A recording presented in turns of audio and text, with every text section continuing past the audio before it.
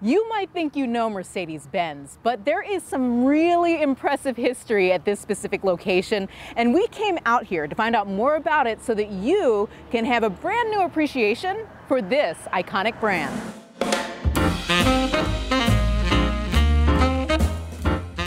Bob, such rich history here at your Mercedes-Benz of Buffalo.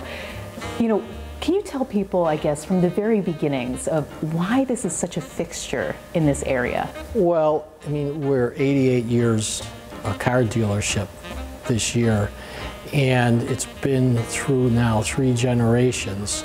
So there's a little bit of family history there of knowing different people in the community, and the fact that we've been through the World War II and the Korean War and the Vietnam War, and we've survived through all of these things. I think that's kind of important in terms of our history. You kind of look at it as kind of a reflection of what we've been dealing with recently.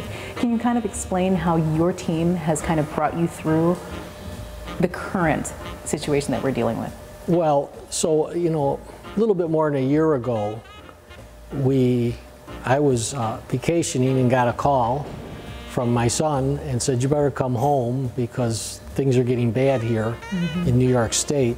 And we came home, and originally we looked like the governor shut us down in terms of car sales, and we didn't know what would happen, but we got everybody together and we said, we're just going to have to make some sacrifices and get through this thing. And because we're kind of a tight-knit group, most of our employees have been with us a long time. In the beginning, we stuck together, and then slowly but surely the faucet got turned on, and now we're doing very well. You referenced your son. Can you tell us about why this truly is a family-owned business? Well, it started with my uncle in 1933, and he had 3 brothers, 2 of which worked for him, one which was my father, who was a doctor.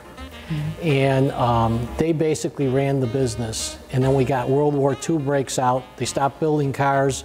They converted the dealership to a machine and screw factory to build parts for the warplanes. And then they got back into business when the factories opened up again. Right. And it's just probably because of family that we were able to get through all of that, because they didn't have a lot of employees, and they did the butcher, the baker, the candlestick maker routine. So this is the picture, huh? This is the picture. This is Anthony Lamastra. That picture is him signing the first franchise agreement with the Dodge brothers. Oh, wow. So when he retired in 1973, we gave him this picture that was done, a portrait. They took the print and they transferred it to canvas, and we presented that to him at his retirement and said this would hang in the dealership. Oh, okay. So this was a gift. This whole. Yes. Oh, that's wonderful. Yes. And I know sometimes I think the eyes follow me when I walk down the hall here. So you truly are buying a piece of Buffalo history when you invest in a Mercedes-Benz, would you say? I would say so. Since we were the first and still the only, if you think Mercedes-Benz in Buffalo, you think of us.